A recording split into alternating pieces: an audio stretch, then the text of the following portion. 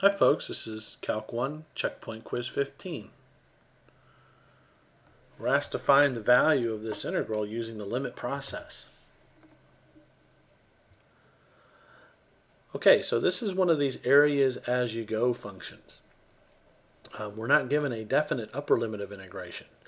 We're integrating from 0 to x of this function, which is a function of t. The function of t here, the integrand,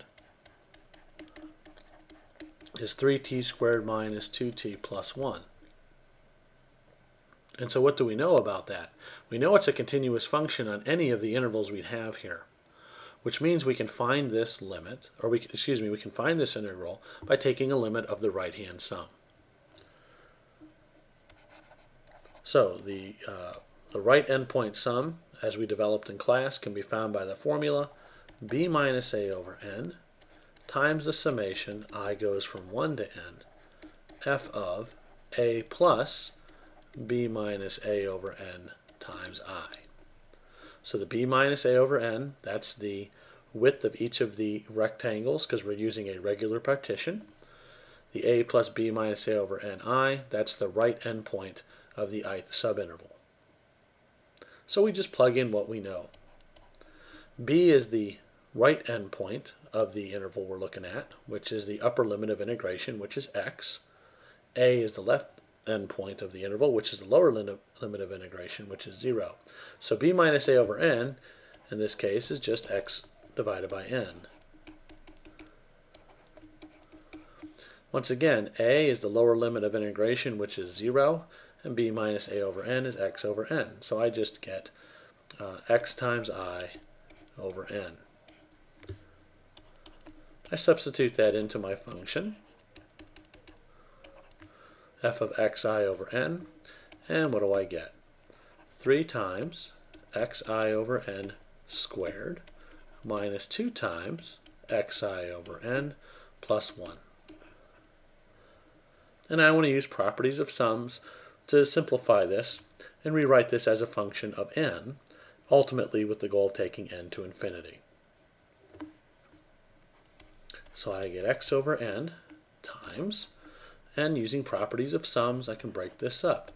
Sum I equals 1 to n of 3 times xi over n squared minus the sum I goes from 1 to n, 2 times xi over n plus the sum I goes from 1 to n of just 1. Okay, so moving right along, I got x over n, and as before, I'm going to factor out everything that doesn't involve an I from this expression out front of the summation. So the 3 can certainly come out. When I square this fraction, I'm going to get x squared I squared over n squared. So I can bring the x squared out over the n squared, and that's just going to leave me with I squared inside minus 2x over n times the summation I goes from 1 to n I. This one we can go ahead and simplify because this says we add 1 n times. So it's just going to give me n times 1, which is n. So I have x over n times 3x squared over n squared.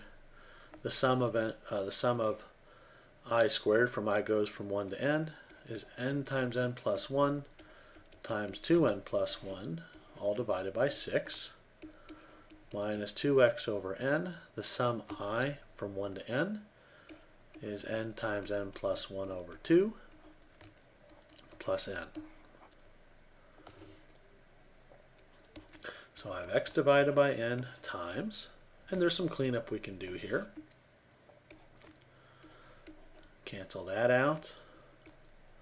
Cancel that out. So the first term inside the brackets here is going to be x squared times n plus 1 times 2n plus 1, all divided by 2n. On the next term, the 2's cancel, and the n's cancel, and I'm left with x times n plus 1. And of course I've got that n there. Last but not least, I multiply the x over n through. So I'm going to get x cubed times n plus 1 times 2n plus 1, all divided by 2n squared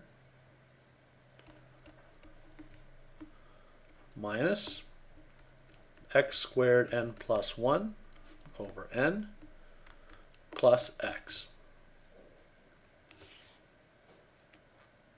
Okay, so finally then, to find this integral, we're going to take the limit as n goes to infinity of the right endpoint sum, which is this guy here.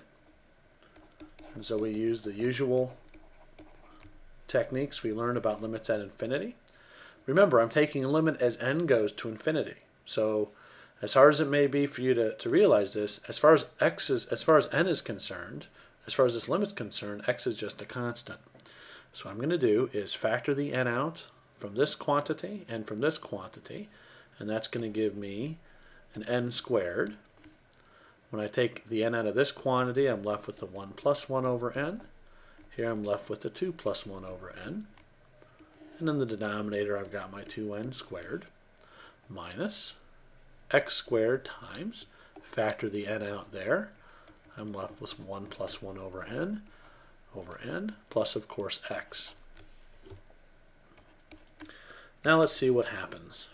The n squareds here cancel out, the n's here cancel out, and as n traipses off to infinity, as I said before, x cubed, that's just a constant.